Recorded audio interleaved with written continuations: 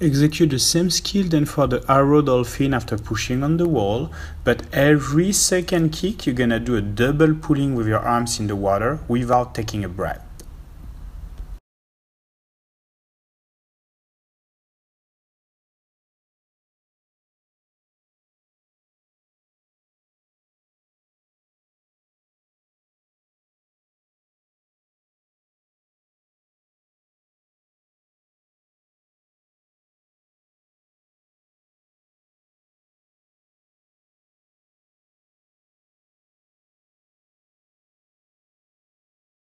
Now you know how to do dolphin butterfly, right? With your hand forward.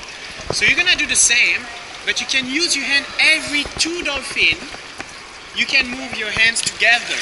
You don't have to breathe yet, just keep underwater. So you are doing 1 dolphin, 2 dolphin with your both hands.